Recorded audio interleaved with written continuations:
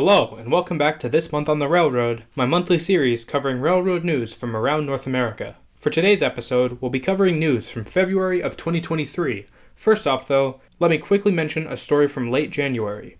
On January 25th, the Maine Department of Transportation put a $3 million plan into motion to create a light commuter rail service between Brunswick and Rockford, effectively expanding the Amtrak Downeaster route 56 miles to the north. This funding will be used to upgrade two Finger Lakes Railway RDC cars for future service.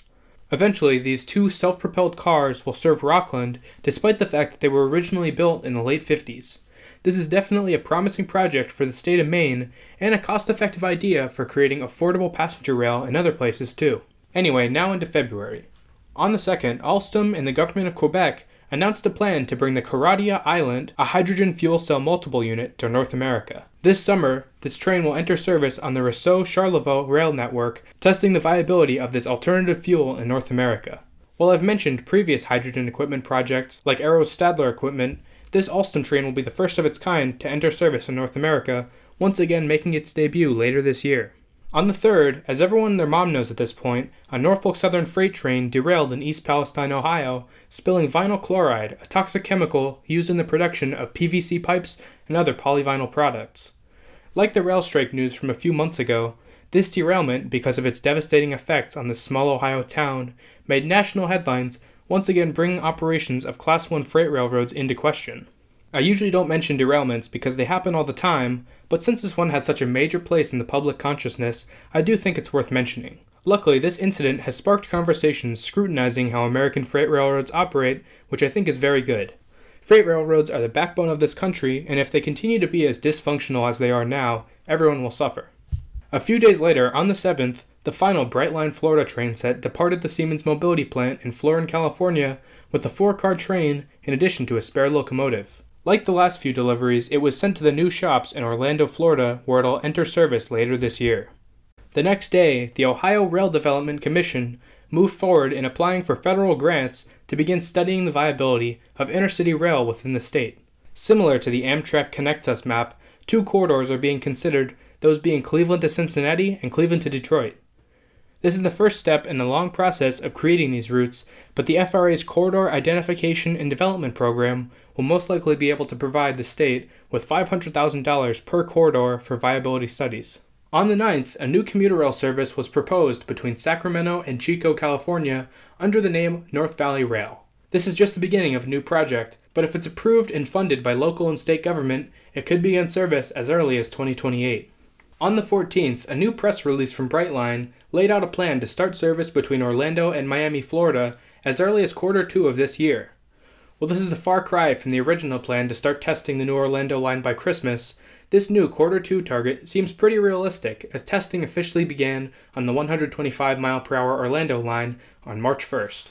The next day, sticking with the theme of Brightline, new renderings were released for the Brightline West project, connecting Los Angeles to Las Vegas by an 180-mile-per-hour electrified high-speed rail service. Now seen in a similar yellow paint scheme to Brightline's trains in Florida, this would appear to be a Siemens Velaro Novo train set, which even says Siemens on the side. This pretty much confirms that Siemens Mobility will be the provider of equipment for Brightline West, because why else would the rendering say Siemens on it? Either way, construction is planned to begin later this year, with FRA approval expected in late March. On the 20th, Chicago commuter rail Metra announced that it had failed to reach an agreement with Progress Rail to convert F40 diesel locomotives to battery electric power, meaning that the process will have to start all over again.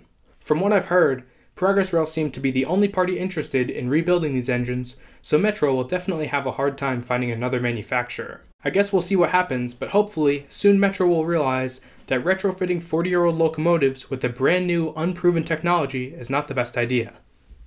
On the 21st, a new MBTA Orange Line car was stranded on I-495 in Chelmsford, Massachusetts, after the trailer it was on disconnected from the semi. My question is, why would the MBTA choose to ship its new rail cars by truck when the factory they're being built at has a rail connection? It probably wouldn't be that hard to load these cars onto flat cars and ship them on CSX via Worcester. I'm sure there's a reason why, like clearance issues, but still, perhaps this truck fiasco will make the MBTA reconsider. 2 days later, the Southeastern Pennsylvania Transportation Authority awarded a contract to Alstom to build 130 new trolleys for its light rail lines. These honestly really cool looking cars will begin to be delivered in 2027, replacing 1980s era Kawasaki cars. Alstom says that these new cars will be fully ADA compliant, more reliable, and more efficient than the outgoing cars, and as an added bonus, they look really cool, unlike the MBTA's recent order for the Green Line. On the 27th, the Long Island Railroad began full service to Grand Central Madison, which unfortunately didn't go as smoothly as expected. The LIRR experienced significant delays over the week, but regardless, thousands of passengers used this new station. Staying in the New York City area, on the 28th, a Metro North M8 was spotted in Penn Station testing clearances, weight limits, and compatibility with the Amtrak Hellgate line. This is the earliest sign that the new Penn Station Access project is moving along. Finally, on the 28th, RNCX F59PH number 1859 debuted on the Amtrak Piedmont, testing new rail propulsion systems emissions technology. This F59 is the first of its kind to achieve a Tier 4 emissions rating from the EPA, which if proven reliable will greatly extend the life of this locomotive. And with that, we're on to March.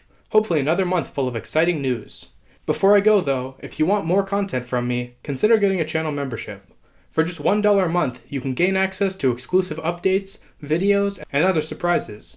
Anyways, thanks for watching, and I'll see you soon in another video.